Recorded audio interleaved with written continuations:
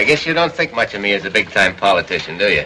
We've been told Senator Lindsey Graham, he is dropping his bid for the White House. He is ending and suspending his presidential campaign today. You've worn out your welcome. Scat. And he sat down with me for an exclusive interview to lay out his reasoning why and to make that announcement. Listen here. Well, my campaign, I'm going to suspend my campaign. I'm not going to suspend my desire to help the country. We want this man to quit, desist, go away, to stop.